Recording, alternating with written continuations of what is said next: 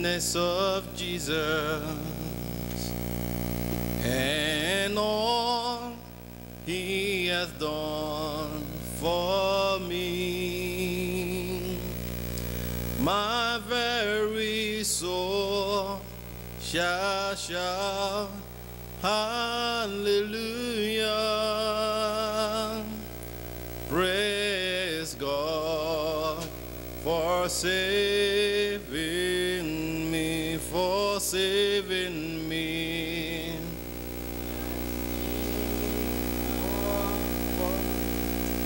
Dance of Jesus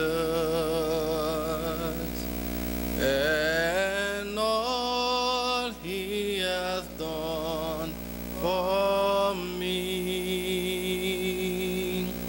My very soul shall shout hallelujah. Praise God for saving me. Thank him for his goodness. Thank him for all that he has done. Thank him for whom he is. Exalt his holy name. Jehovah Rapha, Jehovah Nisi.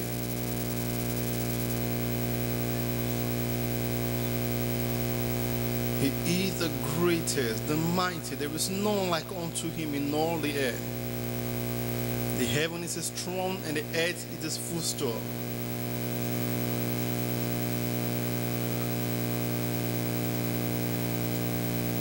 He is the giver of life, the giver of strength. He is the way maker, the one who makes all impossibility to be possible. He makes a way where there seems to be no way. He made water to spring forth in desert. He doeth what no man can do. He sitteth where no man can sit. He knows the end from the beginning. Lord, you created the whole world, but you were never created. The beginning and the end, the first and the last, we give you word of praise. You alone deserve our glory. You alone deserve our worship. We give you word of praise, O Lord. You are beautiful, Lord, fearful in praises. Father, if we have mouth all over our body, it's not enough, oh God, to worship you. For all that you have done for us, we say thank you. Commit today's everything today into God's hands. That God will have his rightful place in our midst.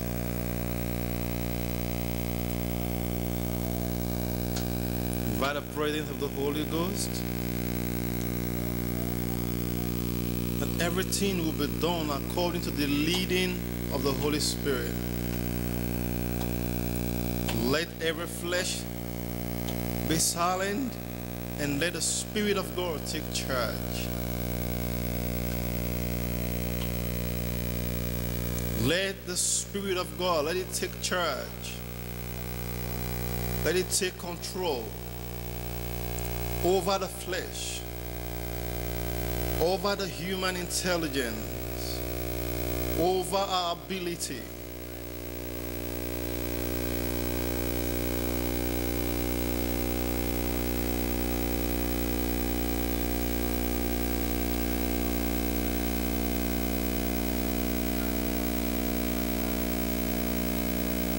We're going to pray that God should cleanse us from every unrighteousness.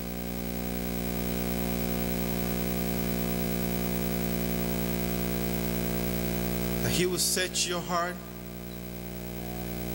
If anything that is contrary to his will, that is contrary to his purpose, anything that is not after God's heart, that God should have mercy upon us and cleanse us from all unrighteousness. For sin is a hindrance to receiving from God.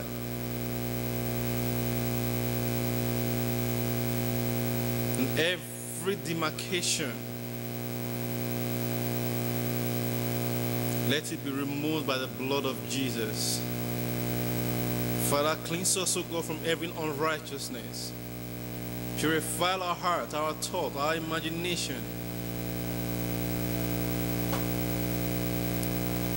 Lord, we humble ourselves before you. We ask, O Lord, that you will cleanse us. Make us whole.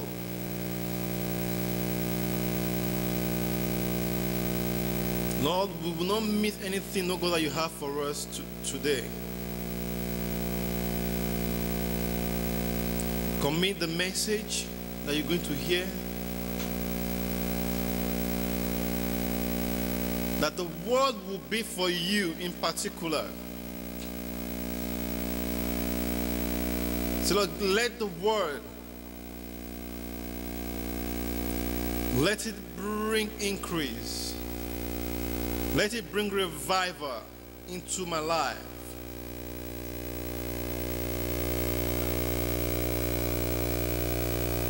That the word of God will take you from one level to another. Spiritually, it will take you to a higher ground. It will energize you, to fortify you and make you strong as a good soldier of Christ. Let's pray and commit as many who are on their way coming, that God will lead them here safely.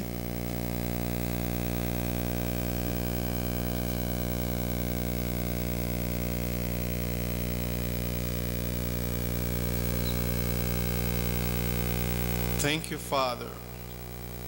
In Jesus' name we pray. Father, we thank you once again for bringing us here to feast from your table. Lord, thank you for your loving kindness towards us. Father, we know you are not tired of speaking to us, and we are not tired of hearing from you. That is why we are here, O Lord. Father, touch every life, that we will not leave here the same way we came. Put your word in our heart daily. In Jesus' name we pray.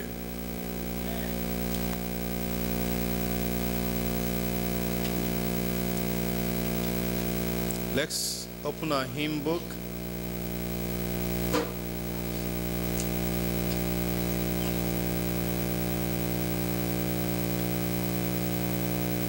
GHS 55.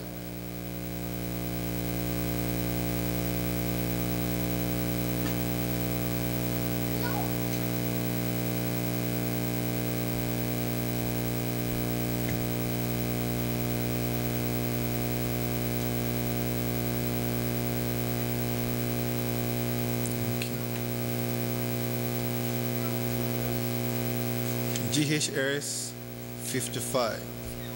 55.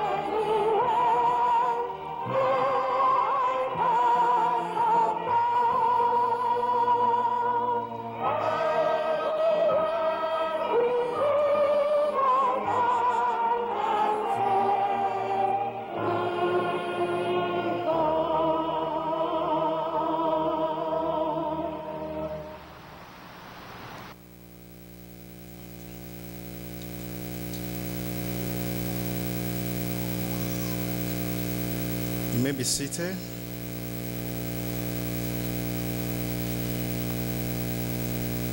Once again, you're welcome. And God bless you all for coming.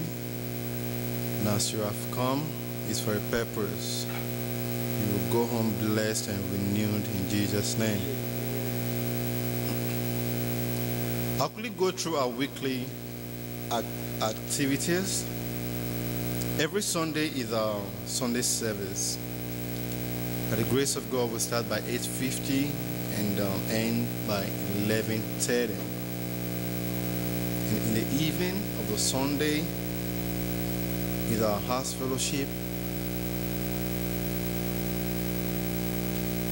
We do alternated, because we use it for house fellowship, visitation, and evangelism. So as we find time to come, God will richly bless you in Jesus' name. Because the fellowship in the house is very, very important, and it is scriptural. And as you open your house and welcome the brethren, the peace of the Lord that they brought will remain with you and your family in Jesus' name. On Monday like this is our Bible study. It is not just a Bible study, it is a rich and in-depth Bible study where we take a deep dive into the Word of God. And I'm telling you that the things that we are learning in the Bible study and all our services, most of them you won't be able to learn them in most Bible school.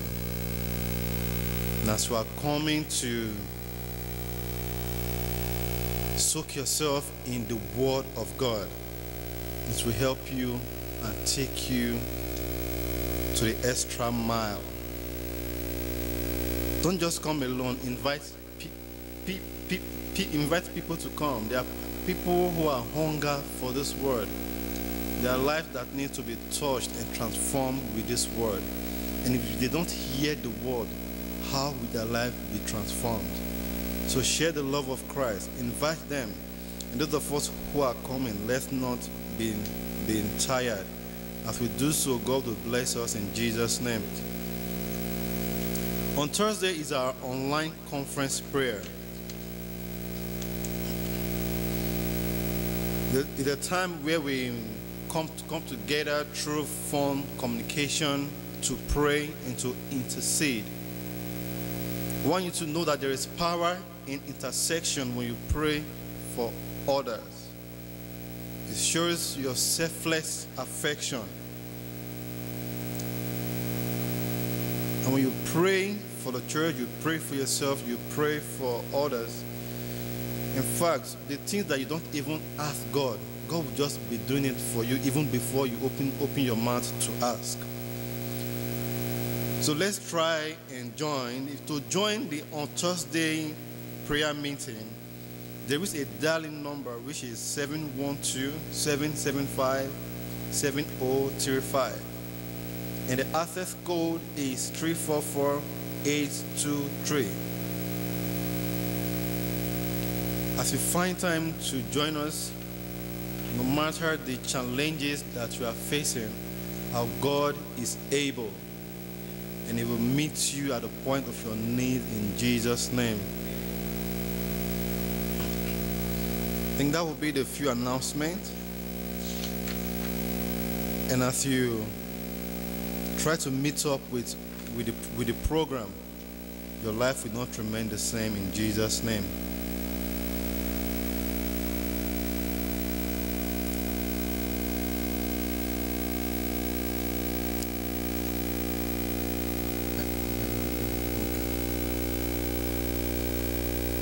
Let's bring out our tithes and our offering before the Lord.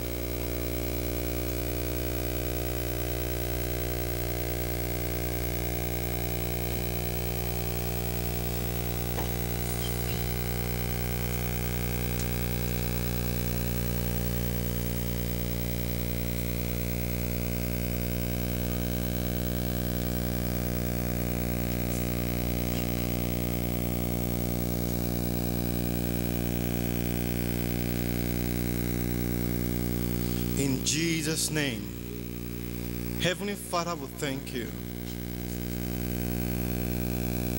Father, from the abundance you've given unto us, we are bringing this in appreciation and for the growth of the work that you've given us to do.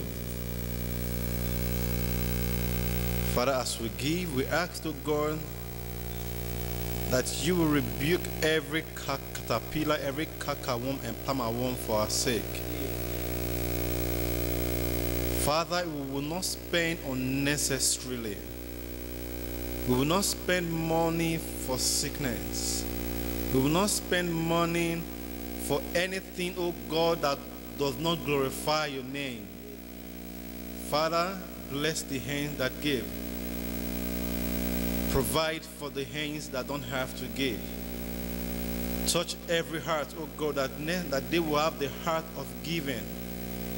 Thank you, Father, for in Jesus' name we pray.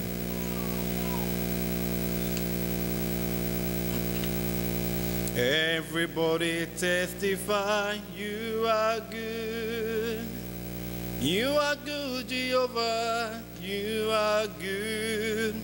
Everybody testify, you are good.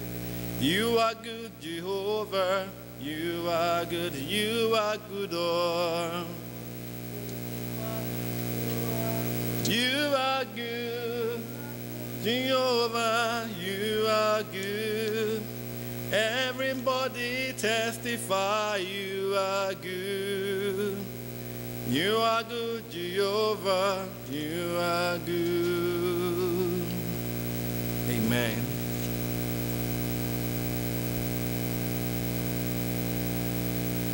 Praise the Lord. Do not let us forget the ushers retreat that is coming in DC. Anybody that can go with us in Jesus' name. And how many of us get in touch with the sister yesterday? Okay, she didn't reply me too. Okay, it is well. Let's keep praying. God will help us retain them in Jesus' name. We shall listen to Bible reading on the book of Samuel, chapter 21. Please, not 20, chapter 21. 2 Samuel, chapter 21.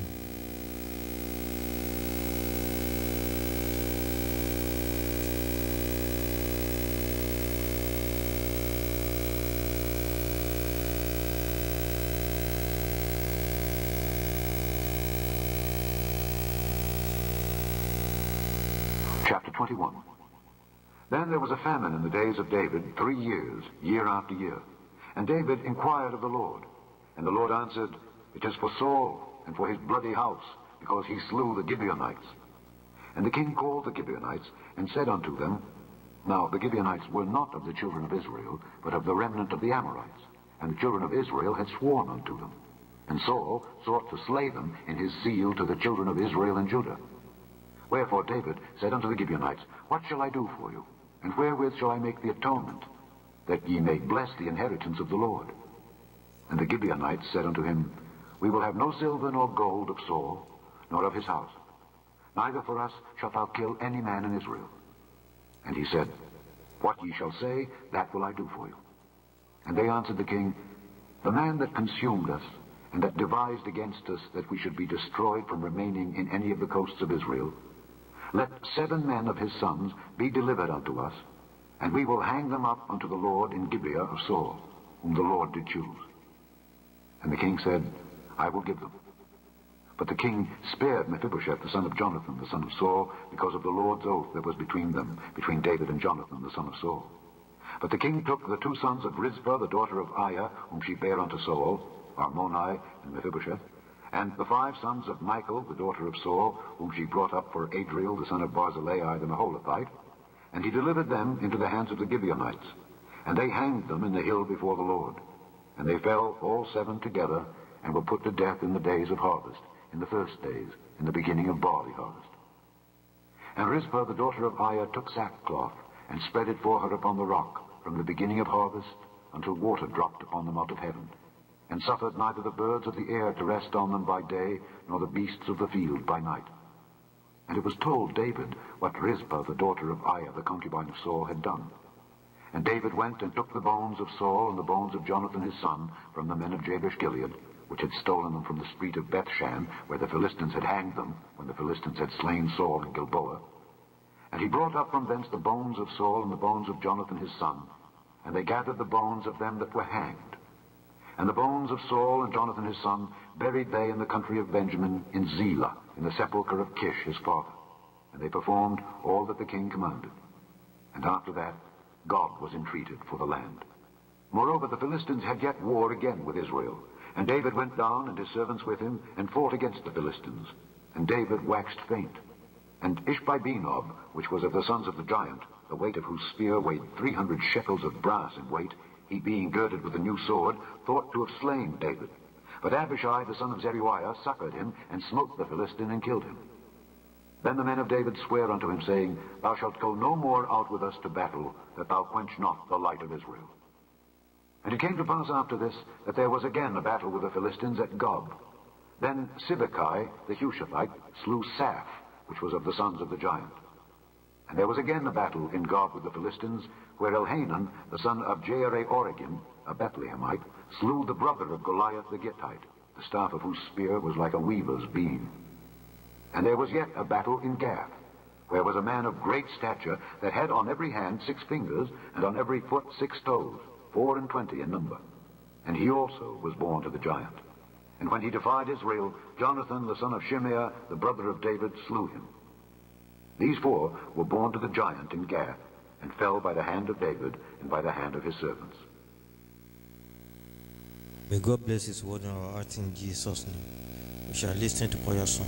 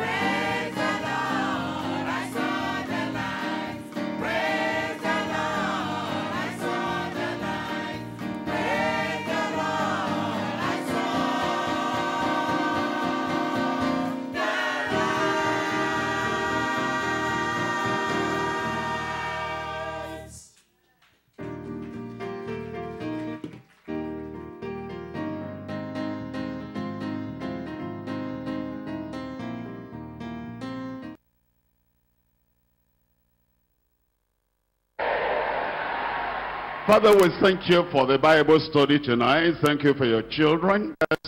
All the people asking, Lord, that everyone today, without exception, you bless and enrich our lives in Jesus' name. I pray it will be a momentous, a memorable time. And I pray it will be a great time in the presence of the Lord in Jesus' name. Touch your people. Satisfy your people. And bless everyone abundantly. We thank you because we know you have answered. In Jesus' name we pray. Give me a K2 amen before you sit down. God bless you real good. We're coming to our study tonight, and for those who are coming for the first time, I'm so happy you are here, and the whole church is happy you are here. And I pray that this will not be your last time. You'll keep on coming, and the word of God will empower your life in Jesus' name. We are studying a series from the Gospel according to St. John. And we started from chapter 1. We're now in study 3. And we're looking at verses 14 to 34 today. John chapter 1, reading from verse 14 all through to verse 34. I'm going to read verse 14, verse 29, and verse 34 for a start. Look at your Bible. In John chapter 1 verse 14, and the Word became flesh and dwelt among us, and we beheld his glory, the glory as of the only begotten of the Father, full of grace and full of truth. We're looking at verse 29. The next day John seeth Jesus coming unto him, and saith, Behold the Lamb of God, which taketh away the sin of the world. Look at verse 34. And I saw and bear record that this is the Son of God. As we look at the Gospel according to St. John, he introduces to us the Lord Jesus Christ, and he gives us revelation, and this is inspired revelation of Christ. The revelation inspired by the Holy Spirit himself, and this is unknown to the natural man. In fact, as the natural man who has not been touched by the Spirit of God, not inspired by the Spirit of God, not illuminated by the Spirit of God, as he listens to all this, if he listens to with the head and not the heart, he will not fully understand. We're told in 1 Corinthians chapter 2. 1 Corinthians chapter 2, reading from verse 14. But the natural man receiveth not the things of the Spirit of God. What we're learning about Jesus Christ in the Gospel according to St. John is the revelation of the Lord, the Spirit of God himself. And the natural man does not see. The natural man does not understand. For they are foolishness unto him, neither can he know them, because they're spiritually discerned. So we have to be prayerful that the Lord himself will reveal the might of God unto us. And John reveals quite a lot. He reveals about the Lord Jesus Christ in this chapter 1 alone. Of course, in every chapter, all through to chapter 21, he's talking about Christ from various perspectives and various angles. But as you come to just chapter 1, Christ is revealed to us, number one, as the Word. It says, in the beginning was the Word, and the Word was with God, and the Word was God. Not only that was the Word, it was God. You can see there it says, and the Word, capital W, the Word was God. It reveals Christ to us as the Creator. Look at verse 2 and verse 3. It says, the same was in the beginning with God. All things were made by him, and without him was not anything made that was made. And he's talking to us about Jesus, and he said, it's the light. It's the light that lights every man that comes into the world. And he calls him also the light. Here is the life that he gives unto us. Through him comes eternal life, everlasting life, abundant life, and the life that makes us live in the presence of God. And he reveals him to us as the only begotten of the Father. the only begotten of the Father. He stands in a class by himself. It's like no other one, and no other one is like him. That's why he said in verse 14, and the Word was made flesh. It's talking about the incarnation of the Lord Jesus Christ. He has been from all eternity. He has been living in heaven with God the Father and God the Son from all eternity. And now the Word, that Christ, became flesh and dwelt among us, and we beheld his glory. This is not just one of the offerings of Adam, and this is not one of the descendants of Adam. This is God himself, and he came with glory because he's the Lord of glory. It says we beheld his glory, the glory as of the only begotten of the Father. That's another name, another title that is given to him in this chapter. He's the only begotten of the Father. Not only that, is the Lamb of God, the Lamb of God, the Lamb that the whole of the Old Testament had been offering in a preparation, anticipation of that one to come. It tells us in verse 29, the next day, John sees Jesus coming unto him, and he said, behold. I see he was surprised. It's like an exclamation. He said, the culmination, the fulfillment of everything that had happened from the Old Testament, here is the finality. And he says, behold, the Lamb of God, which taketh away the sin of the world. And here is revealed to us as the eternal one. Eternal one. You know that in the natural, John the Baptist came to this world before the Lord Jesus Christ. And so you will say, if you're thinking of natural age, you will say that John was older than the Lord Jesus. But look at verse 30. He said, this is he of whom I said, after me cometh a man, which is preferred before me. For, tell me the rest there. He was before me. He said, this one is before me. Although you might say that he came after me, but actually he's the eternal one. And because the eternal everlasting one, he was before me. And then he introduced him to us as the baptizer. The baptizer in the Holy Ghost. In verse 33, it says, and I knew him not, but he that sent me to baptize with water, the same said unto me, upon whom thou shalt see the Spirit descending and remaining on him, the same is he that baptizeth with the Holy Ghost. And so you see, it's saying quite a lot about the Lord Jesus Christ, and it says he's the baptizer in the Holy Ghost. He's the Savior. Jesus only is our Savior, and is the sanctifier. Jesus only is our sanctifier, and is the baptizer in the Holy Ghost. He immerses us in the Holy Ghost. He empowers us by the Holy Ghost. He energizes us in the power of the Holy Ghost. Not only that, he said, this is the Messiah. Look at verse 41. In verse 41, he first findeth his own brother Simon, and saith unto him, we have found him. I pray you'll find him today. In your heart, you'll find him.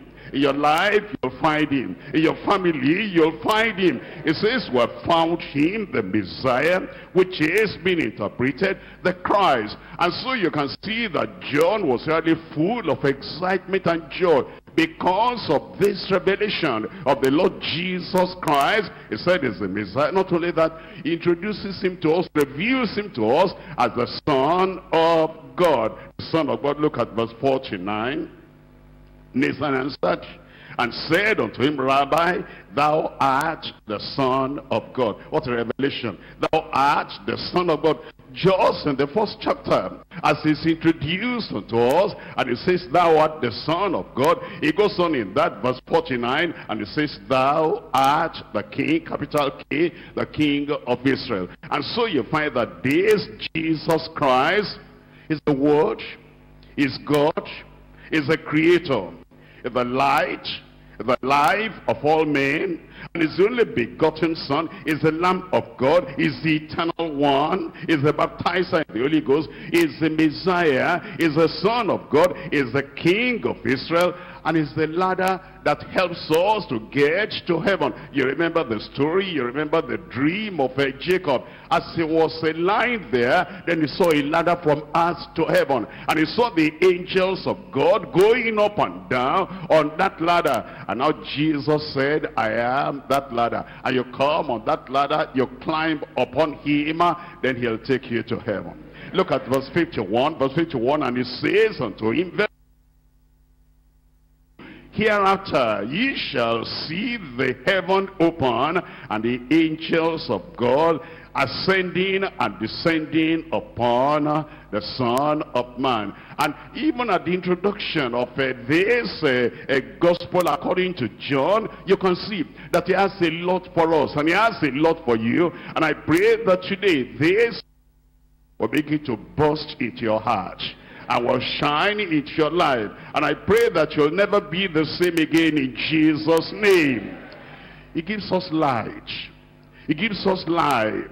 He gives us grace and truth. In fact, he tells us in verse 14, it says, and the word became flesh and dwelt among us, and we beheld his glory. We saw his glory. We appreciated his glory, and it is the glory of the only begotten of the Father, full of, tell me, full of grace and truth. And then because of that, it's the one that reveals the Father in fullness unto us. Look at verse 18. It says, no man has seen God at any time. The only begotten Son, which is in the bosom of the Father, he has declared him. He has revealed him. He brings the knowledge of the Father, the knowledge of the eternal God. He brings that to us, and he says, as you come to him and you come through him, he'll take you to the Father, he'll take you to heaven. And then he tells us that he's the one that takes our sins away. He takes our sins away.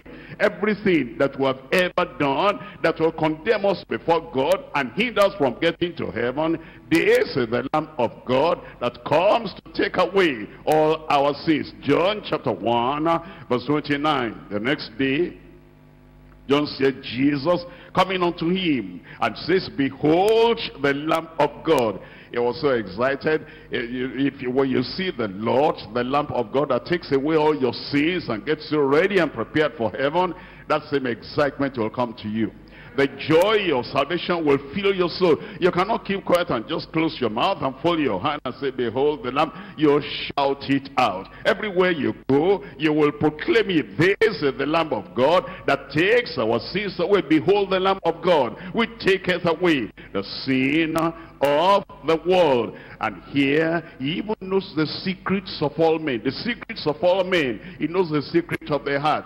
He knows you're innocent, innocence if you're innocent, and he knows your guilt if you're guilty. Because Nathanael said, how did you know me? When did you see me? We're looking at verse 48. Nathanael said unto him, whence knowest thou me? And Jesus answered and said unto him, before Philip called thee, when thou wast under the tree, I saw thee. I saw thee. He has seen you today. He knows your need. He knows your heart. He knows your pressure. He knows your sorrow. He knows everything you are going through. And is going to bring you out of that in Jesus' name. He makes the sons of men to become the sons of God. Is a perfect sacrifice. He's the sin bearer. And he is the substitute. He is our Savior. He's superior to John. He's superior to angels. He's superior to all the prophets of the Old Testament. He's superior to Moses. He's superior to all men. And he's superior to every founder of every religion. His name is Jesus. He'll come into your heart. He'll come into your life. He'll touch you and turn everything around in your life for the better in Jesus' name. As we study chapter 1 today, from verse 14 to verse 34, we're looking at this as thought study 3, Christ, the perfect sacrifice. Christ, the perfect sacrifice. And as we look at these verses, we're going to divide into 3 parts. Number 1, the supremacy of Christ Jesus. Is above all in heaven, above all the angels, above all on earth, above all men, above all in every generation, because of the supremacy of Christ Jesus. Point number 2, the superiority of Christ to John. The superiority of Christ above John. Here is the one that John said, he came after me. but is preeminent because he's greater and is higher and is more glorious than I am because he was before me. Point number 3, the sacrifice of Christ, our justifier. The sacrifice of Christ, our justifier. Point number 1, the supremacy of Christ Jesus. We're coming back to John chapter 1 verse 14. John chapter 1 verse 14. The Word was made flesh and dwelt among us, and we beheld his glory, the glory as of the only begotten of the Father, full of grace and truth. Here John had been talking about the Word, the Word, the Word. And now he tells us he's identifying him. And he is going to tell us, here is the personality of that Word. Come to verse 1. In the beginning was the Word, and the Word was with God, and the Word was God. The same was in the beginning with God, and all things were made by him. This is no ordinary, this is not just the spoken word, and this is not just the written word. It's telling us now the personality of the word, the eternality of the word, the everlasting nature of the word. All things were made by him, his creator, and without him was not anything made that was made. He calls him the Word there, and then somebody might be wondering, the Word, what's that? And who is that?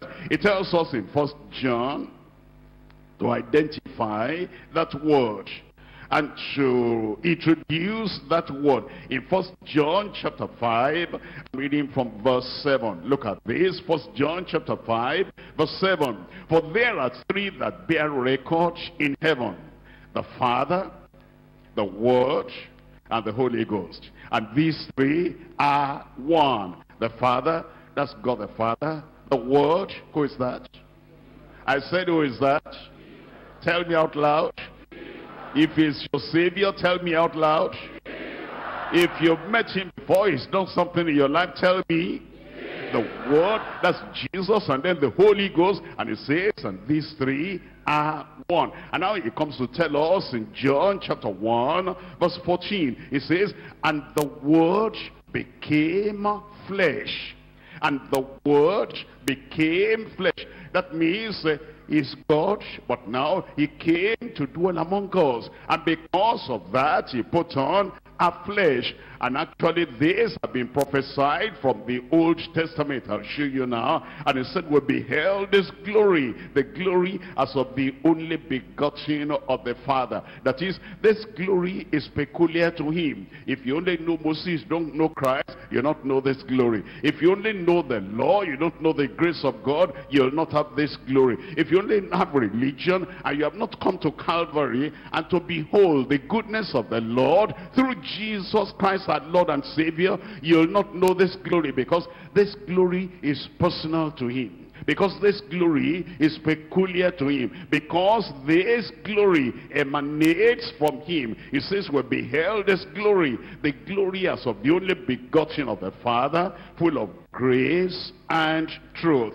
Look at what the Old Testament said about him before he came to this world. Isaiah chapter 7, reading from verse 14. Isaiah chapter 7, I'm reading from verse 14. It says in verse 14, therefore the Lord himself shall give you a sign. Behold, a virgin shall conceive. It had never happened before that time, and it will never happen again. That the virgin, a woman, a lady that has never known a man, coming together like Adam and Eve came together and they produced Cain and Abel. But this woman by herself, because Jesus Christ is the seed of the woman. It says, behold, a virgin shall conceive and bear a son, and thou shalt call his name, Emmanuel. That name, Emmanuel, what does that mean? And what's the scripture telling us? And what are the angels of God revealing to us about the meaning, the significance of that name? Matthew chapter 1, we're reading from verse 21. Matthew chapter 1, we're reading from verse 21. And she shall bring forth a son. Who is that? Mary. and she shall bring forth a son. Who is that? That's the virgin. A virgin shall conceive, and the virgin shall bring forth a son, and thou shalt call his name, tell me, Jesus, for he shall save his people from their sins. Now all this was done that it might be fulfilled which was spoken by the Lord by the mouth of the prophet. You see, this is spoken by the Lord himself. This is Almighty God telling us who that Jesus will be, who that one that is to be born of a virgin, who that will be. And he says, he said it by Isaiah the prophet, behold, a virgin shall be a child, and shall bring forth a son, and he shall call his name, Emmanuel. Being interpreted is God with us. God with us. He is Emmanuel, and he is God with us. And the Bible tells us very clearly that this Jesus Christ is not like any other man, and is not below the angels, is above the angels, is creator himself. And look at Philippians chapter 2. Philippians chapter 2, talking about this Christ. Philippians chapter 2, I'm reading from verse 6. Who being in the form of God, thought it not robbery to be equal with God. See that? He was in the form of God from all eternity, from everlasting to everlasting, in the form of God, before he became flesh and dwelt among us. Even when he dwelt among us, we could see his glory, the glory as of the only begotten of the Father. He was different, he was distinct, because he is divine. And that's why it says over here in Philippians chapter 2 verse 6, it says, who being in the form of God, thought it not robbery to be equal with God. Then it says, but he made himself of no reputation, and he took upon him the form of a servant. That's the word, becoming flesh and dwelling among us. And even though he became flesh and dwelt among us, he still retained the glory, he still retained the divinity and the deity. And then he says, he took upon him the form of his servant, and was made in the likeness of men. That's when he became flesh, and being found in fashion as a man, he humbled himself. And that means he emptied himself of his divinity when he appeared before us here. That's why he was hungry, because he emptied himself. That's why he was thirsty, because he humbled himself. That's why he had pain, because he humbled himself. That's why he was groaning in Gethsemane. And my God, if this cup will not pass over me, because he emptied himself of his divinity, of his divine glory.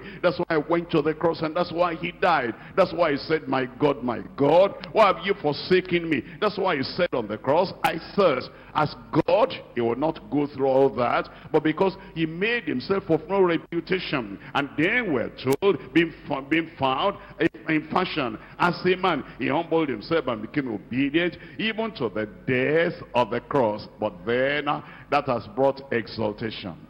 His humiliation brought exaltation. And it says, wherefore God also has highly exalted him, and given him a name above, which is above every name, that at the name of Jesus, tell me, every knee shall bow. At the name of Jesus, voluntarily today, you can bow the knee to Jesus Christ and say, I surrender, I submit myself unto you. You will be my Savior, you will be my Lord. Because if you don't do it now, in all eternity, you'll be regretting, and you'll still bow the knee. You'll be forced at that time, because he will be king. He's King of kings and Lord of lords. He says, of things in heaven and things in earth and things under the earth, and that every tongue should confess that Jesus Christ is Lord, to the glory of God the Father. Somebody said amen.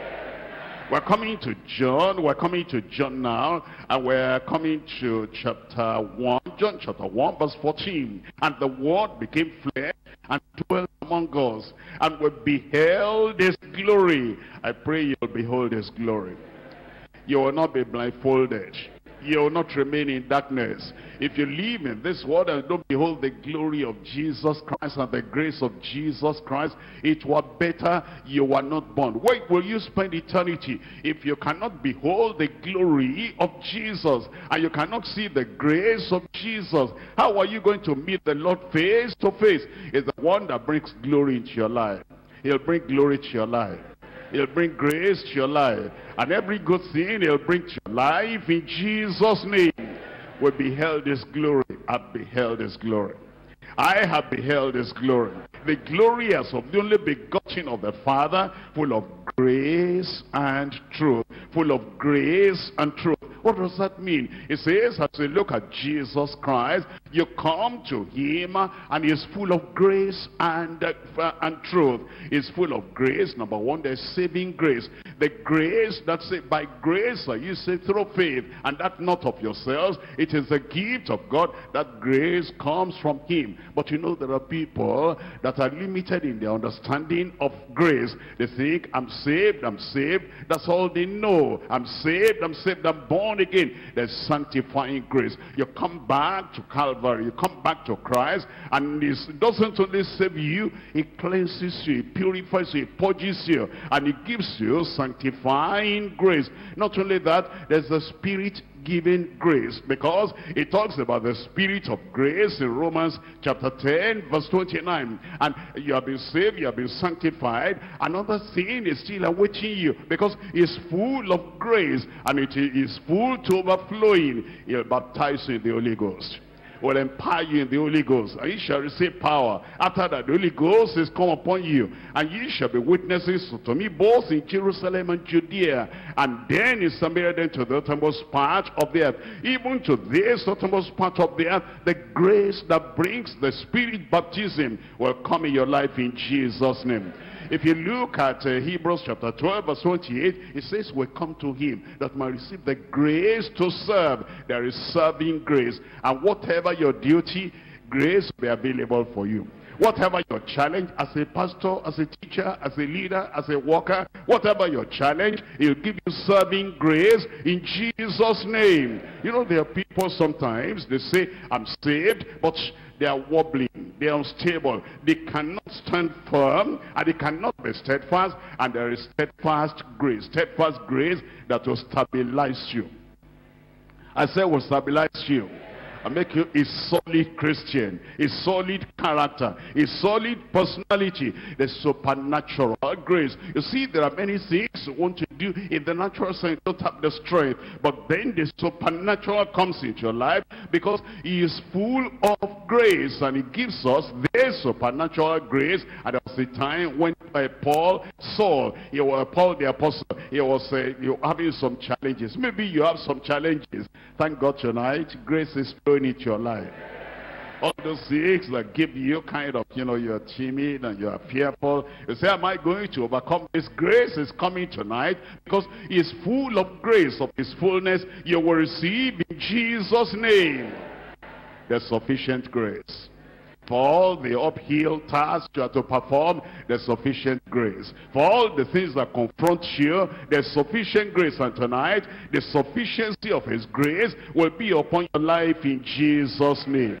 Look at that, John chapter 1 verse 14 again. And the Word became flesh and dwelt among us, and we beheld His glory, the glory as of the only begotten of the Father, full of grace and full of truth. Full of truth. He has the truth that sets us free. Every yoke in your life you will break. Every kind of chain, you'll snap them tonight and shatter everything in Jesus' name.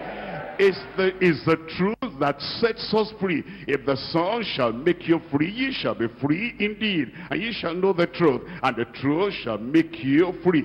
It's the truth that's like a foundation to all. Foundation to all. You see, everything Christ does, the foundation there is the truth. The truth for freedom, the truth for forgiveness, the truth for the foundation is the truth as a fountain of life. Fountain of life. And the truth that is coming from Christ, this is an inexhaustible fountain, and the fountain of His truth flowing into your life as it's flowing to your life tonight. I said it's flowing to your life tonight. Have you noticed you put maybe a dirty plate, somewhere, and then you run the tap. And you're not even touching it. The tap is just, coming on it and coming on it. And it's coming from a particular fountain. And then you just leave the plate there. Don't take the plate away. And the tap is running on it. Eventually, when you come back and you look at that plate, what do you tell me about that plate? Totally clean. Sometimes you are just there. You don't even know that any operation is going on. A supernatural operation is going on in your heart right now. Because the truth is like a fountain, and it's flowing and flowing and flowing into your life, and you just feel clean and you feel pure. It's like it's getting you ready for heaven. The truth of the Lord will get you ready in Jesus' name. We're coming back to John chapter 1. I'm reading from verse 15 right now. John chapter 1 verse 15. And it says, and John bare record of him and cried, saying, This is he of whom I spake, he that cometh after me, and is preferred before me, for he was before me.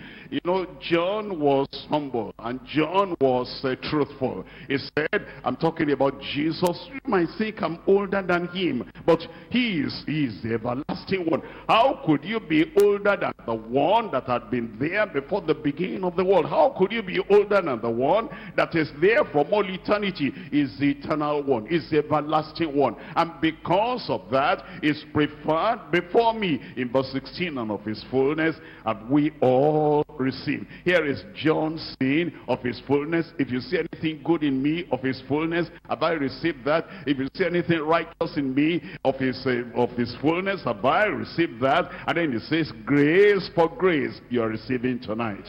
It says, for the law was given by Moses, but grace and truth came by Jesus. Now it tells us something wonderful. No man has seen God at any time. The only begotten Son, which is in the bosom of the Father, he has declared him. He has declared him. He reminds us again that this Jesus is full of truth. I'm looking at John chapter 8. John chapter 8. I'm reading from verse 30. As he spake these words, many believed on him. Then said Jesus to those Jews which believed on him, if ye continue in my word, then are ye my disciples indeed. I see those who will continue there. I said you will continue. That's how the power of God will keep on increasing in your life. And the freedom that he has given you, the chains he has broken, those chains will never come back anymore. And the salvation he has given you, that salvation will abide and remain in Jesus' name. And you shall know the truth, and the truth shall make you free. Ye shall know the truth, and the truth shall make you free. There are people that think, we go to church. It's not just to go to church. It's the truth of the word as a fountain. The truth of the word as a foundation. The truth of the word as the source of freedom. Is the truth of the word in its fullness, in its entirety. Is it being declared to you in that place where you are going? Because, you might spend all your life in that place. You call it a place of worship, a place of religion. And the truth about Jesus Christ in its fullness is not there. You're not going to be free just because you are faithful and just because you are, going there, you are devoted. But it is the truth that comes out, like it's coming out tonight, and that truth is going to set you free. And from the top of your to the tip of your toe, this truth will come to you. He will break every chain in your life and destroy all the works of the devil. And you say, praise the Lord, I had the truth. Praise the Lord, I knew the truth, and the Lord has set me free. He'll set you free from fear. He'll set you free from judgment. He'll set you free from condemnation. I know the truth, I am free. Somebody there, I know the truth, and I am free. You're free in Jesus' name. And your freedom, nobody will take away from you. And then he tells us something there. He said it's full of grace and it's full of truth. We're looking at 2 Corinthians chapter 9, verse 8.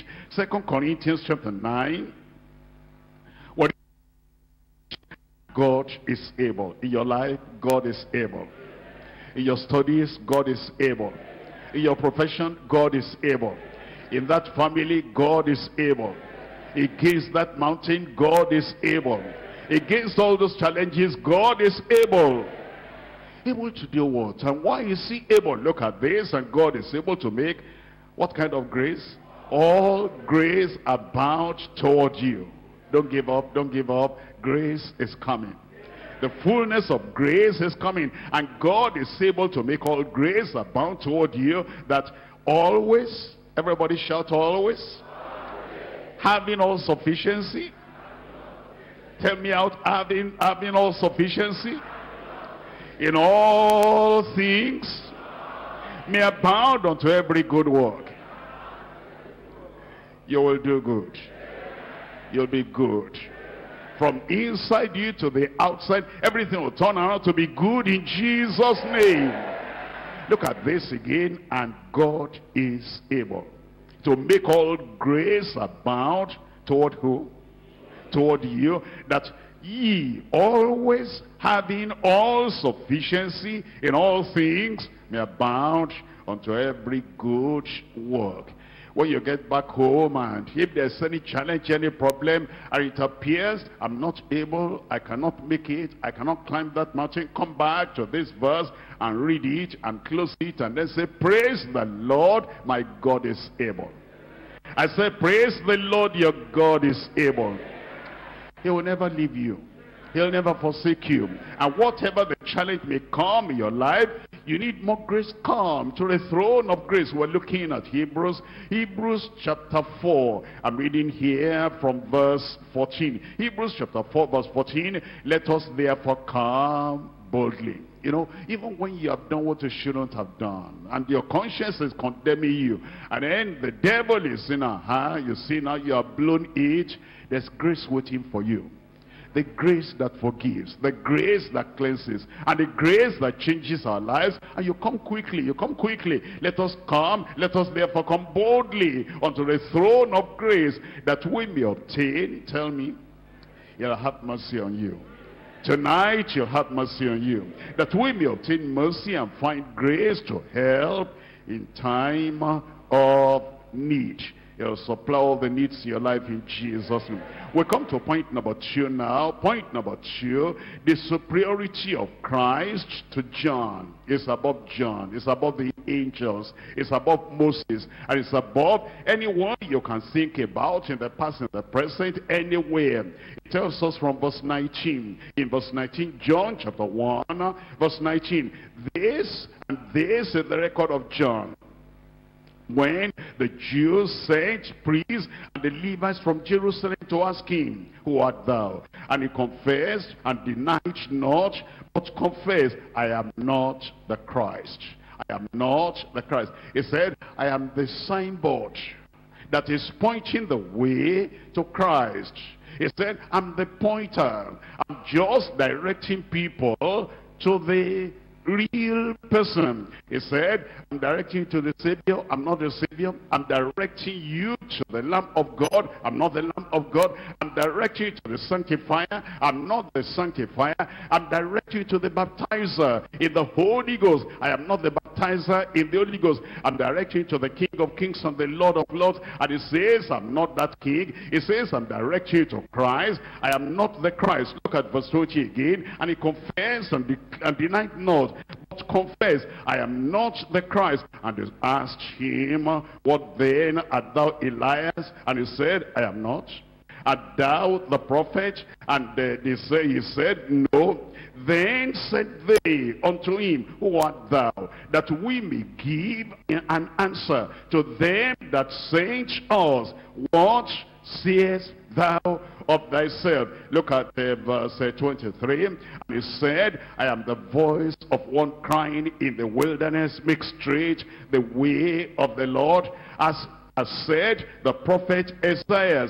And they that were sent of the Pharisees, and they asked him and said unto him, why baptizest thou then? He was baptizing in water. If thou be not the Christ, nor Elias, neither the prophet.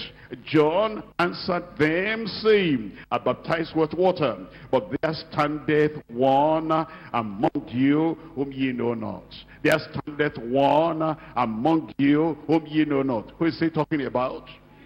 and he was not there physically. But he's saying, because his God is omnipresent, because his God is omniscient, because his God is omnipotent. You don't know him because you cannot see him, because you are looking with natural eyes, and he's right here in our midst. And everything that you might think about, you might say, he's hearing everything. Where 2 or 3 are gathered in my name, there I am in the midst of them. Have you ever thought about that? Only God could say that. An angel could not say, where 2 or 3 are gathered, I'm there in their midst. No, they are not in every place. A man, the founder of a religion, cannot say, where 2 or 3 are gathered, I'm there in their midst. Only the one that is omnipresent is here with you. Is there where they are hearing the word of God now, is there with them. As he's touching us here, he's touching them there. As he's transforming us here, he's transforming them there. And so John said, he's here but you don't know, but thank God I know. I said, thank God I know. And then in verse 27, it says, he it is who coming after me is preferred before me, whose shoes lashed I am not worthy to unloose. And these things were done in Bethabara beyond Jordan, where John was baptizing. Have you noticed what John said about the Lord Jesus Christ? Because they were asking him the question. They said, who are you? Are you the prophet that was to come? He says, no, I'm not. What were they referring to when they said, are you the prophet that was to come? Let's come to Deuteronomy chapter 18. You see, those Israelites, they had been told that somebody was coming, a prophet, but a prophet not like the ordinary prophet, a prophet with a capital P. He was coming to them, and is coming to your life today. Look at Deuteronomy chapter 18. I'm reading here from verse 15. It says, the Lord thy God will raise unto thee a... What kind of P is that? Capital P. Some have not opened their Bible. Deuteronomy chapter 18, verse 25. Verse 15. Are you there now?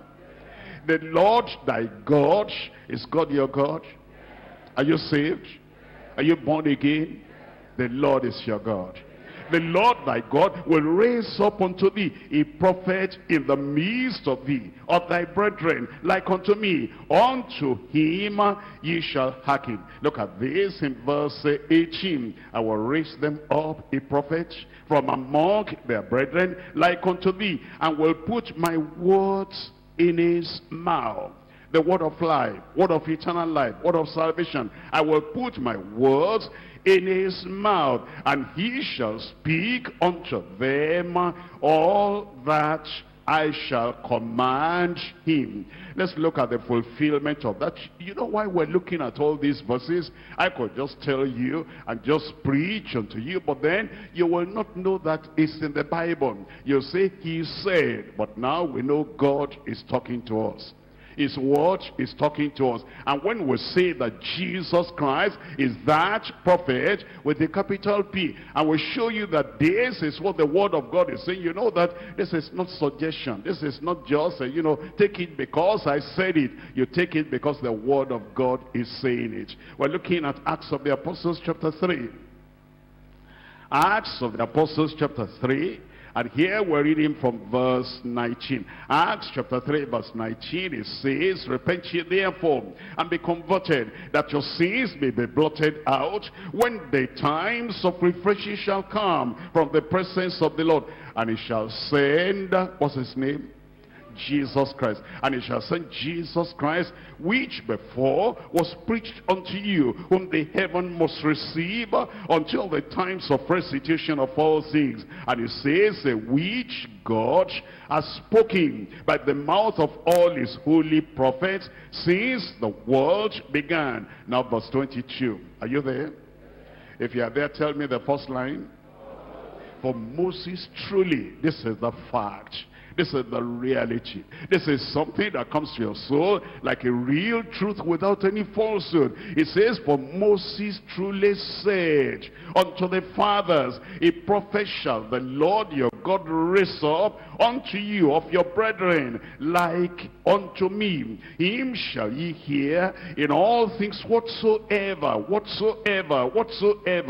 he shall say unto you. He'll talk about repentance, hear him. He'll talk about restitution, hear him. He'll talk about faith in the Lord, believe on him. And he'll talk about salvation, believe him. He'll talk about sanctification, pure in heart, believe him. It says, whatsoever he shall say, and it shall come to pass that every soul which will not hear that prophet shall be destroyed from among the people. Yea, and all the prophets from Samuel and those that followed after, as many as have spoken, have likewise foretold of these days. And ye are the children of the prophets and of the covenant which God made with our fathers, saying unto Abraham, and in thy seed shall all the kindreds of the earth be blessed. Look at verse 26 now. Unto you.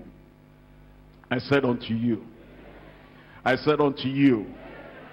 Are you part of the recipients of the blessing of God? Unto you first. God, having raised up his son, Jesus, sent him to bless you in turning away every one of you from his iniquities. Here John assured the people. He said, no, I'm not the Savior. Christ is the Savior. I'm not the King. Christ is the King. I'm not the one to come. Christ is the one to come. I am not the one, the Lamb of God. Christ is the Lamb of God. And actually, this John, he revealed that Jesus Christ was greater than himself. And yet look at what Jesus said about this John, about this witness. This is John. We're looking at Matthew chapter 11. Matthew chapter 11, I'm reading from verse 11. Matthew chapter 11, verse 11, talking about this John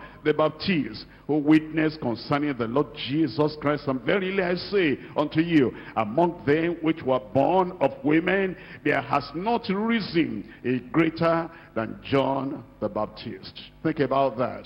Why did Jesus say that? Because Moses spoke about the Lord Jesus Christ coming. He didn't see him. And then Samuel and then David, they all spoke about the Lord Jesus coming, and he didn't see him. But now this John the Baptist, he began to speak about all of a sudden, as we're talking about Jesus. Behold, the following day Jesus came and said, behold, how fortunate I am. All the other people from the Old Testament, they have been talking about him, and he didn't show up. And it's at my time. Something good is happening at your time. Everybody has been talking, is coming, is coming, is coming. Isaiah said, is coming, unto us a child is born, unto us a son is given. The government shall be upon his shoulder. He said that, he died, he went, he has not seen him. And then all the others, and Daniel spoke about him, that he is coming. He even named him as the Messiah. He said he's the Son of Man, and he came with the clouds, and he appeared with the Ancient of Days. And then he said that, he's gone. But John, he said, he's coming. All of a sudden he came. And as we are now saying to you today, is coming into your life. It's coming to your family. And every good thing you have had that you will do when he comes, is going to do it in Jesus' name. That's why Jesus said in Matthew chapter 11 verse 11, verily I say unto you, among them which are born of women, there has not arisen a greater than John the Baptist. Notwithstanding, he that is least in the kingdom of heaven is greater than he. He that is least in the kingdom of heaven is greater than he. Now a believer is saying, but I don't understand that one, because I may be the least in the kingdom. How am I greater than John? Look at this. John was greater than all the people that came before him, because as he was announcing Christ is coming, Christ came and he saw him. But before Jesus went to Calvary, John was beheaded, and John died. And the culmination, the finality of the sacrifice of Jesus Christ that he announced, behold the Lamb of God that taketh away the sin of the world, that thing had not happened before John died. Now that has happened.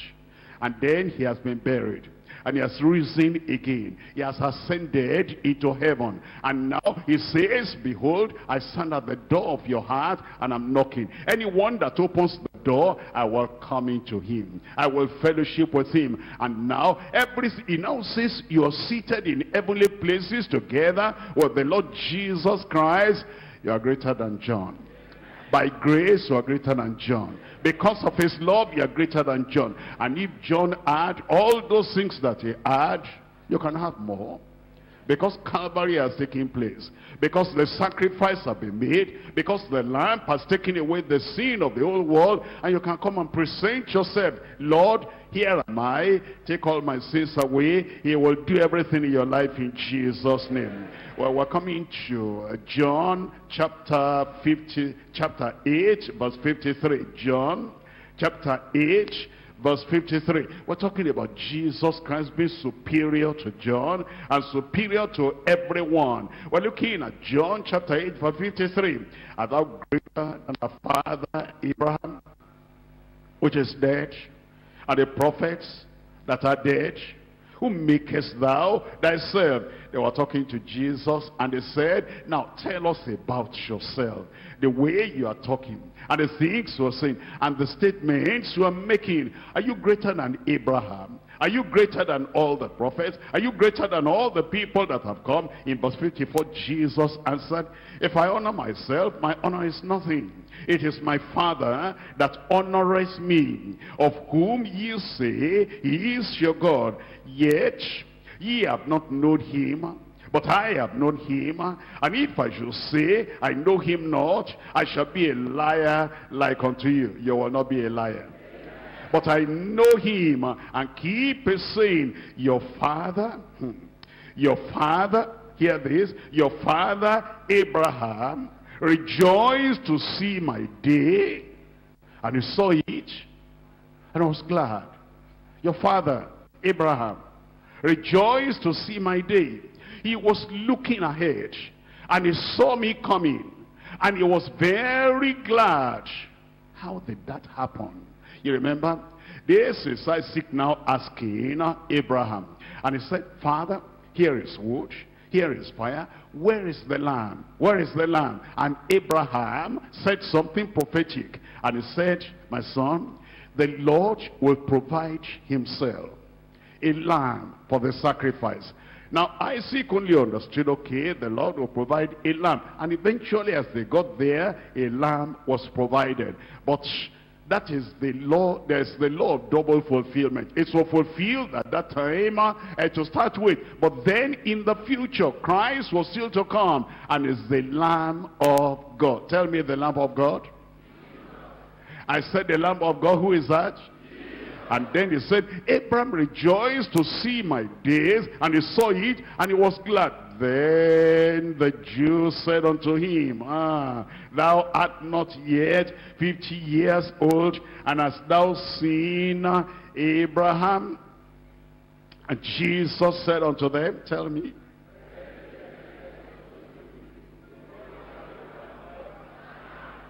Verily, verily, I say unto you, before Abraham was, I am. Did you remember, or do you remember rather, how when Abraham was coming out of the place he has slain all those kings that took Lot and his property away. And then as he was coming, somebody met Abraham. And Abraham blessed him. And then Abraham even gave him the tithes. And then he gave Abraham bread and wine. You remember his name? Tell me out loud. Melchizedek. Now it said, Abraham rejoiced to see my days, and he saw it, and he was glad. We're looking at Hebrews chapter 7. Hebrews chapter 7, I'm reading from verse 1. Hebrews chapter 7, verse 1. For this Melchizedek, king of Salem, the priest of the Most High God, who met Abraham returning from the slaughter of the kings, and blessed him, to whom also Abraham gave a tenth part of all, first being, by interpretation, the king of righteousness. And after that also the king of Salem, which is the king of peace. Who is the prince of peace? Who is the prince of righteousness? Verse 3, without father, without mother, without descent, having neither beginning of days, nor the end of life, but was made like unto, tell me, made like unto, tell me out loud, the Son of God, and abideth a praise continually. Abraham rejoiced to see my days, and he saw it, and he rejoiced. Before Abraham was, I am. It tells us that Jesus Christ is greater than everyone, and greater than John the Baptist. And in your life, the greater one is going to do great things. As you receive him, as you accept him, as you say, yes, I know him, he has been revealed by inspiration unto me, and because it's presented to me, I'm not going to dodge the responsibility. I give my heart, my life, everything I give unto him. It'll be yours in Jesus' name. We're coming now to John chapter 1. John chapter 1, and I'm reading from verse 29. John chapter 1, verse 29. The next day, John said, Jesus coming unto him, and said, behold, the Lamb of God, which taketh away the sin of the world. Behold, the Lamb of God, which taketh the sin of the world away. It takes all the sins away. Actually, this story of the Lamb, this revelation of the Lamb, had been from Genesis, as I told you earlier, in Genesis chapter 22.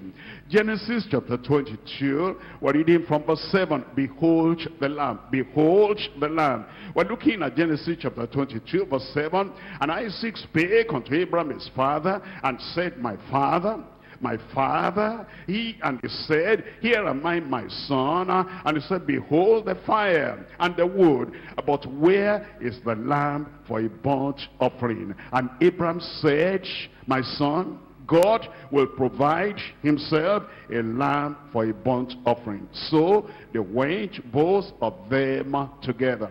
God will provide himself a lamb for the burnt offering. Look up here for a moment. If you remember the story, Isaac was to die.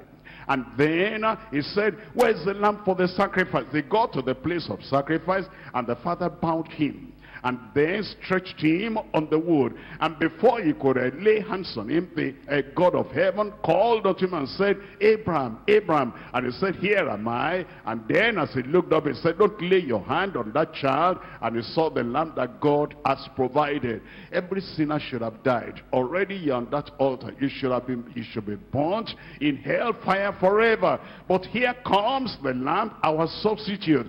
And when John said, behold the lamb of God, is saying, you should have died. The soul that sinneth, it shall die, but you will not die. I said you will not die, because the Lamb of God has been provided for you, and he is your substitute. We're looking at Exodus chapter 12. Exodus chapter 12, and I'm reading here from verse 3. Exodus chapter 12, verse 3. Speak ye unto the congregation of Israel, saying, in the 10th day of the month they shall take them every man a lamb according to the house of their fathers, a lamb for an house. Again, you know, there was a sentence of death, because the death angel was to pass through the land of Egypt at that time, and everyone, the firstborn, would be dead. But in their own case, the children of Israel, so that they can escape the death and the judgment, the Lord said, take a lamb. And that's why the lamb has appeared. And as you receive him today, you will not die. The death penalty is taken away in Jesus' name. Look at verse 12. For I will pass through the land of Egypt this night, and will smite all the firstborn in the land of Egypt, both man and beast, and against all the gods of Egypt will I execute judgment. I am the Lord, and the blood shall be for you a token. It shall be for you a sign. It shall be for you a token upon the houses where ye are. And when I see the blood, I will pass over you. Death will pass over you. Calamity will pass over you. Damnation will pass over you.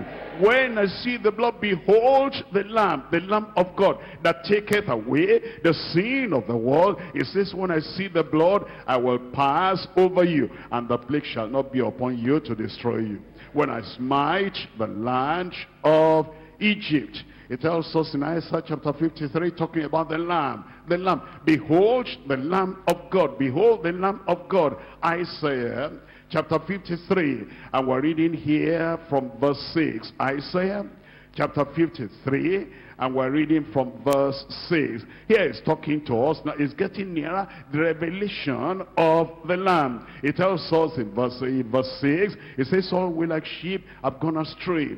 We have turned everyone to his own way, and the Lord has laid on him the iniquity of us all. That means every sin you have committed, every transgression, every iniquity, every defilement, every evil that you have committed, by the mercy of God, by the grace of God, you can confess everything, bundle everything together, is laid on the Lamb of God. He bears your punishment. I said he will bear your punishment. He'll bear the perdition. Look at verse 7. And he was oppressed, and he was afflicted, and he opened not his mouth. Look at this. He is brought as, tell me out loud, he is brought as. And he says he is talking about a person. He's talking about Jesus Christ. He's brought as a lamb to the slaughter, and as a sheep before her shearers is dumb, and he openeth not his mouth. Verse 10, yet it pleased the Lord to bruise him for your sake. He has put him to grief because of you. When thou shalt make a soul an offering for sin, behold the Lamb of God. He takes the sin of the world away. He shall prolong his days, and the pleasure of the Lord shall prosper in his hand. Look at verse 11. He shall see the travail of his soul, and shall be satisfied. By his knowledge shall my righteous servant justify many. Thank God I'm one of the many. I said I'm one of the many. As you give your life to the Lord, many are called, few are chosen. The people that give themselves to the Lord and believe on the Lord Jesus Christ, my servant shall justify many, for he shall bear their iniquities. That's the passage the eunuch of Ethiopia was reading in Acts of the Apostles chapter 8. Acts of the Apostles chapter 8, reading here from verse 30. And Philip ran thither to him, and heard him read the prophet Isaiah, and said, understandest thou what thou readest? Many of us, we read the Bible at home, we read the Bible everywhere, but then do you understand what you read? As you come, the Lord will give you understanding, and the Lord will give you revelation. And as he gives you the revelation, then you apply the word of God. Is revealing to you. Verse 31, and it says, how can I, except some man should guide me? And he desired Philip that he would come up and sit with him. The place of the scripture where he read was this: he was led as a sheep, as a lamb to the slaughter, like a lamb dumb before his shearer, and so he opened not his mouth. In his humiliation his judgment was taken away. Who shall declare his generation? For his life is taken from the earth. And the eunuch answered Philip and said, I pray thee, of whom speaketh the prophet this? Of himself or of some other man? And Philip opened his mouth and began at the same scripture and preached unto him. Tell me, Jesus. Jesus is that lamb. That's how that man got saved. That's how you got saved. And those who are not saved yet, that's how you are going to be saved tonight. We're looking at 1 Peter chapter 1. 1 Peter chapter 1. Talking about the Lamb. 1 Peter chapter 1 verse 18. It says, for as ye know that ye were not redeemed with corruptible things as silver and gold from your vain conversation received by tradition from your fathers, but with the precious blood of Christ, as of a lamb, without blemish and without spot. You're redeemed now as from the blood of the Lord Jesus Christ. It takes away our sin. It takes away iniquity. And all the things that we should have suffered, everything is taken away in Jesus' name. Titus chapter 2, I'm reading from verse 14. Titus chapter 2, we're reading from verse 14. It says in verse 14, who gave himself for us. That's the Lamb of God, who sacrificed himself for us so he can be our Savior, so he can be our sin bearer, and so he can be our substitute, and so he can be the final sacrifice and the perfect sacrifice, Christ. He gave himself for us. It was not that anybody forced him, but voluntarily because of his love, and totally, entirely because of his love. He gave himself for us. I'm one of them. I said I'm one of them. Who gave himself for us. Are you saved? Salvation is available for you. Because Jesus Christ is the Savior. Jesus Christ is our sin bearer. Jesus Christ is our substitute. He gave himself on our behalf for us, that he might redeem us from all iniquity. He cleanses our lives. He changes our lives, that he might redeem us from all iniquity. And then he tells us, and purify unto himself a peculiar people, zealous of good works. Is the Lamb of God. He takes away our sins. He takes everything away. He separates us from our sin, and he separates the sin away from us. He forgives all our sins, and he frees us from all our sins. He cleanses us from all our sins. He grants us the power to go and sin no more, because outward sin they are forgiven, inward sin they are cleansed. And he purifies us from sin and prepares us for heaven. And he'll prepare you in Jesus' name. I said he'll prepare you in Jesus' name. When his power gets into us, that power crushes the power of sin from our lives, and it sets us free. 1 John chapter 3, 1 John chapter 3, I'm reading from verse 5. 1 John chapter 3, and we're reading here from verse 5. It says, and ye know, I pray you will know this. You'll know this personally. You'll know this from experience. You'll know this experientially, because you see Jesus Christ, the Lamb of God, that takes away the sin of the world, it says, and you know that he was manifested to take away our sins. That's the purpose. That's why he came. He was manifested. He was revealed. And he went to the cross of Calvary to take away our sins. And in him is no sin. Whosoever abideth in him sinneth not. I'll abide in him. I said I'll abide in him. Whosoever abideth in him sinneth not. Whosoever sinneth has not seen him, neither known him. Little children, let no man deceive you. He that doeth righteousness is righteous, even as he is righteous. He that committeth sin, tell me, church member, he that committeth sin is of the devil. Church worker, he that committeth sin is of the devil. You know, there are religious people. They're very religious. They come to church, they read the Bible, they sing the songs, and they do everything, but they don't understand. We must come face to face with the Lamb of God. We must have his grace in our lives. And when that grace of Christ, the Lamb of God, comes into your life, he'll take away your sin. He'll break the power of cancelled sin, all the pollution and the perdition of sin. Everything he will cleanse you, because the blood of Jesus Christ cleanses us from all sin. He says, sin that committed sin is of the devil. For the devil sinned from the beginning. For this purpose the Son of God was manifested, that he might, tell me, the Son of God was manifested that he might, I can't hear my people, the Son of God was manifested that he might destroy the works of the devil. Every work of the devil in your life, it will destroy. Sin, it will destroy. Yoke, it will break. Sickness, it will take away. Calamity, it will take away.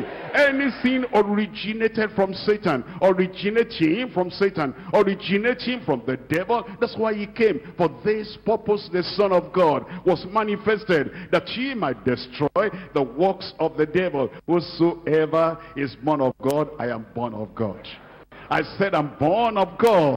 When you are born of God, you come into a new life, and you come into a new nature, you come into a new perspective. And he said, whosoever, young or old, whosoever man or woman, whosoever you've just become born again, or you've been born again for a long time, whosoever is born of God does not commit sin. The power to live victoriously, the Lord will give every one of us in Jesus' name.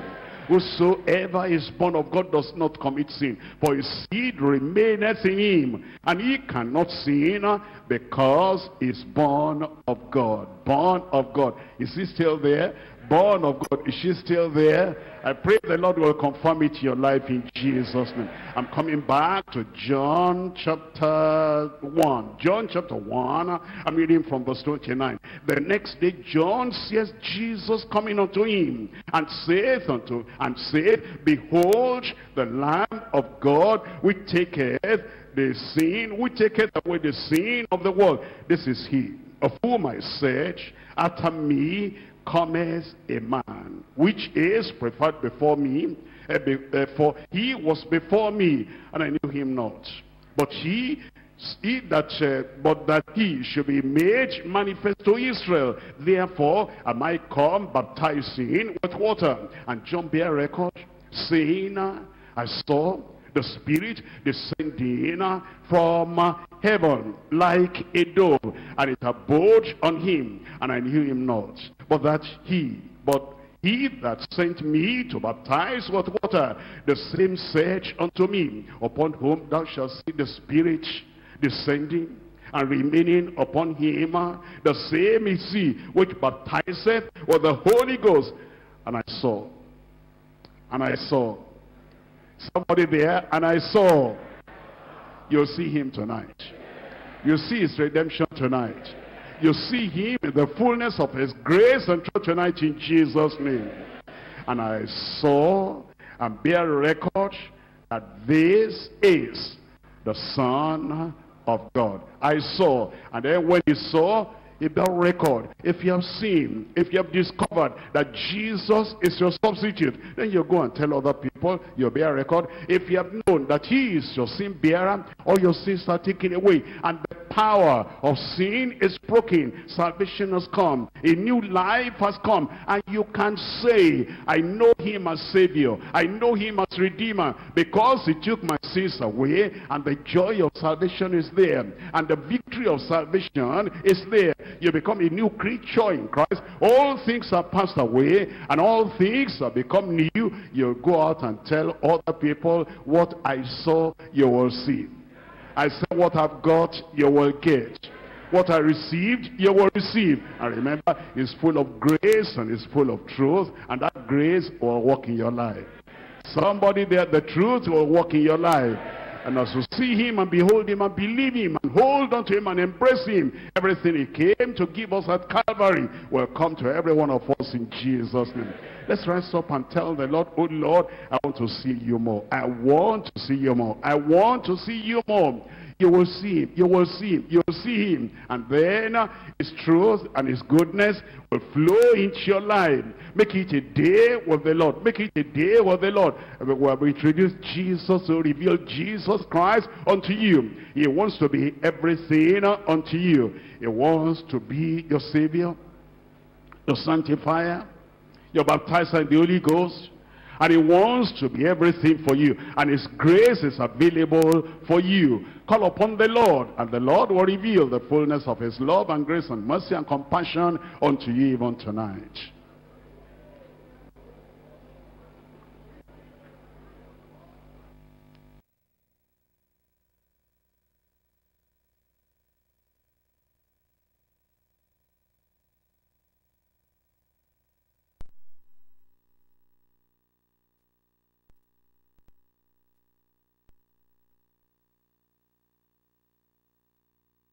Give you the grace, more grace.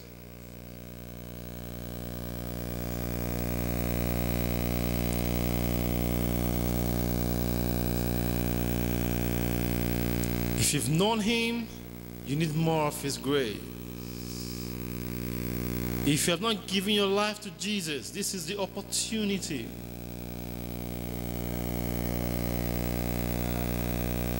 He is the Lamb of God that taketh away the sins of the whole world.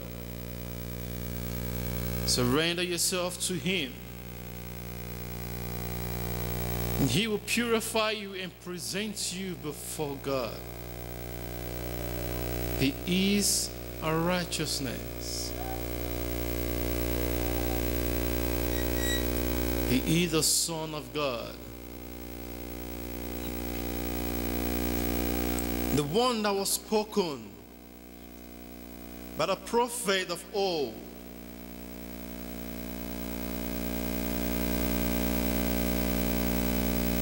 And now we have seen him.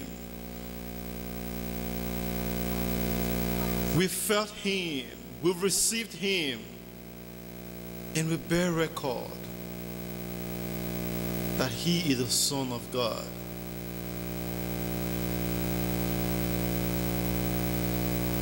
Pray and ask the Lord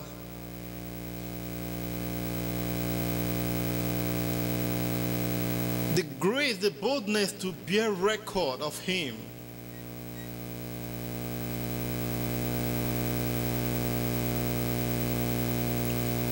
Anywhere you go, the power to bear record of him, to declare him with boldness that Jesus is the only way, the truth, and the life. He is the one that can set free.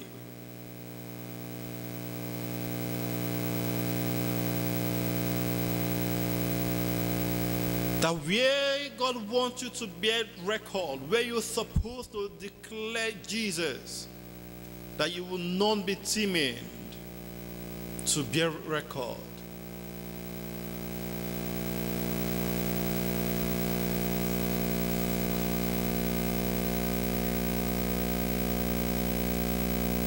He is the perfect sacrifice. He was sacrificed.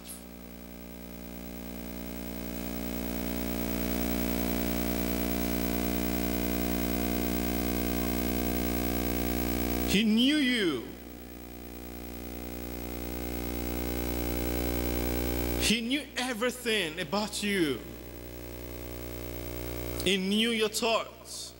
He knows your ways. He knows your tomorrow. He knows your today.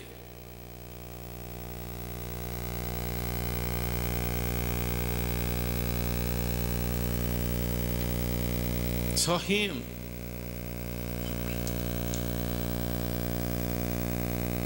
That his sacrifice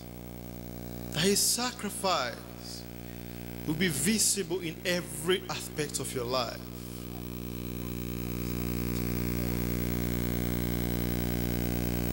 You need revival, the sacrifice.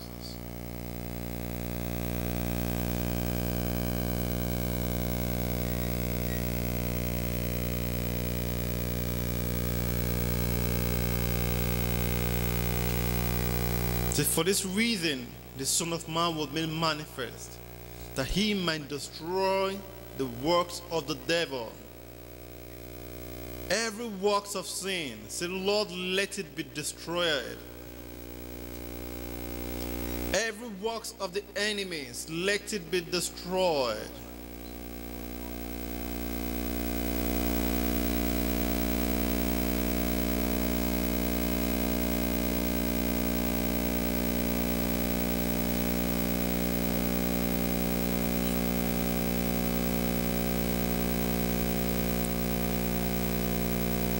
He is our liberator.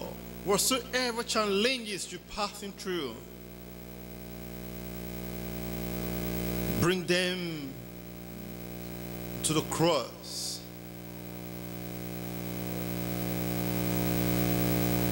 Sacrifice them at the altar of the Lord. Behold, he taketh it away. Anything you're going through, that is the reason he is here. That thing that is giving you sleepless nights, behold the Lamb of God. That guilt of that sin, of that action, behold the Lamb of God, he taketh it away. That problem, that predicament, presented before him.